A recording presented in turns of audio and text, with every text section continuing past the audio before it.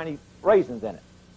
And that was our bias and our prejudice based on what we saw, that everything should centralize around us. And I'm saying now we should open our eyes and our brain to see the magnitude of what lays in front of us. Space travel will become a reality. Our children growing up will have an excitement and a universe to travel into, but the values of the human race has to change with that. While Joe Newman is still fighting for recognition and just compensation, many entrepreneurs are racing to be the first into the marketplace with magnetic motors that are built with high-tech space-age materials and employ microprocessors to regulate pulsations and RPM. David Porter of Galtech Semiconductors demonstrates his recently patented permanent magnet motor called the carousel electric generator. This is the latest version of the carousel motor generator. It's a rotary version. Rotary inside. There's 18 separate sections, what we call a coil section in here. 18 make up the outer diameter. There's 6 coils here that we're using to drive the motor. In the top here we have an encoder which sends a pulse down to the electronics and basically lets the electronics know where the rotor, the rotating part here, is in relationship to the coils, and tells the coils when to turn on and off.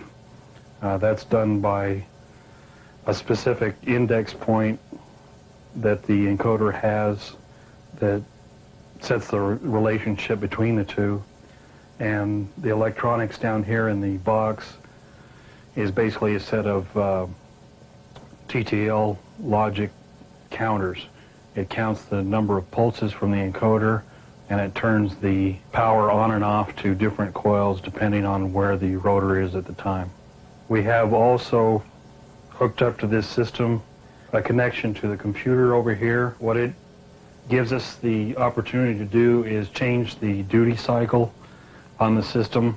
We can change it from a pulse rate of 1 pulse per cycle up to 40 pulses per cycle, which would be 100% duty cycle. That is incorporated in, and what we do is change the pulse rate on the computer. It downloads the data to the electronics. When the index pulse comes around, which comes around once per revolution, it updates the data in the counters, and that's what changes the pulse rate on the system. Okay, we don't have an automatic start on the system right now. That's something that the Intel chip will do. We'll start it up at a pulse rate of approximately 13 pulses, which gives us a 16% duty cycle. It takes a while to spool up because, like I say, it works also as its own flywheel. So we build up the power gradually. The thing about this system is that everything floats on the magnetic field in there. You have very little internal friction. Once the system gets up to speed, it stabilizes at a certain RPM. Right now we're running at about a 30% duty cycle per channel. The speed is still coming up a little bit. Calculate the speed off of the scope here, and we're running about 1,850 RPM. This white and the green shows the 2 channels on the motor. The little spikes there are the amount of time that each channel is on, and the flat part at the bottom is the amount that it's off. So you can see how much is pulsing and how much time it's off and how much time it's on. One of the analogies we like to use is it's like if you pick someone up and take them across the street, you use a lot of energy. You put them in a tire, once you get it started, all you got to do is tap it a little bit. And so you use a lot less energy to move the same load. And that's what we do. We build it up to a high speed, and then we just tap it with a little juice as it goes around. And we use the inertia built into the system to take it the rest of the way there. So we're using a high-speed pulse on the system. What we're doing is removing the energy from the magnet. The magnet has a specific life. They lose approximately 1% a year. So we're not actually trying to create energy from nothing. The system will not run forever. It's not perpetual motion. We use the amount of energy that is in the magnets. Once that energy is used up, the magnets can be taken out, they can be recharged. All we're doing is maximizing the efficiency of the electromagnetic flux density that's there to the production of electrical output.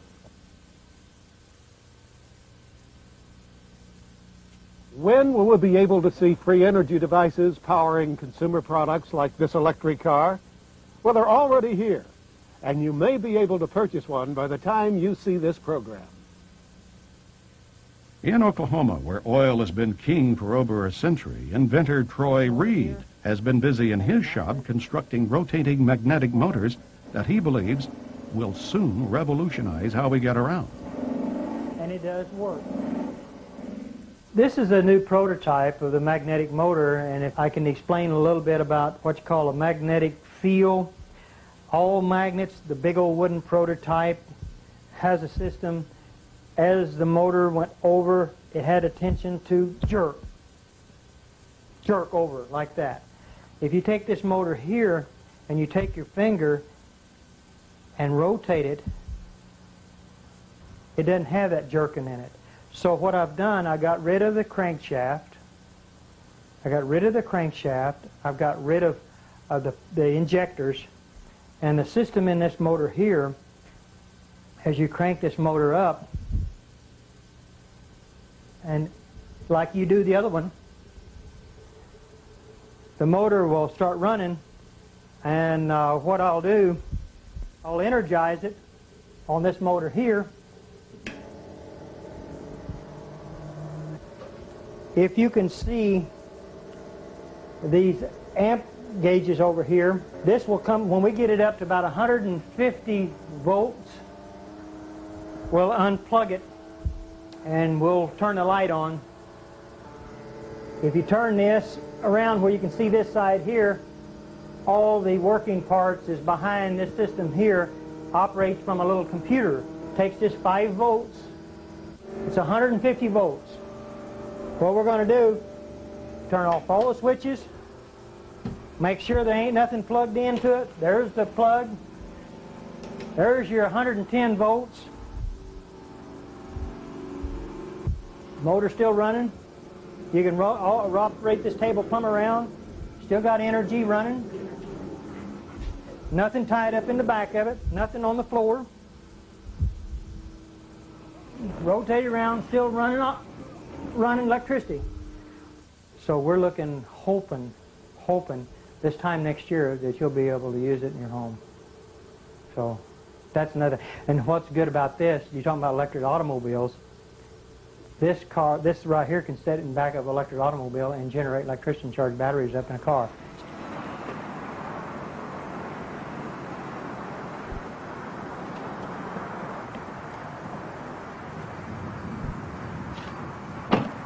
Beautiful automobile. You can drive it anywhere you want to. You don't pollute the air. All the other electric automobiles that I've actually seen has been nothing but this standard transmission. This is an automatic transmission car. There's not a whole lot of what you call junk, I would call, under cars. I've seen a lot of electric cars that had a lot of stuff in it. The only thing that this has a battery to run the radio, the blower. We've got 2 safety switches over here that can be mounted into an enclosed system, but we did this where you could see, where people can see this car with the technology. It's a safety switch system. This is a controller box, a Curtis control box. It cuts the amperage down. So with the amperage, here's what's real good about electric automobiles.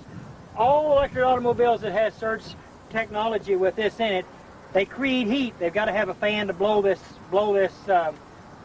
Curtis controller off because it gets hot. We don't want that to get hot. We want to stay that cold, because once it stays cold, you save on all the computer chips that's in this controller. So that means you can go farther, longer, and you won't have no problems.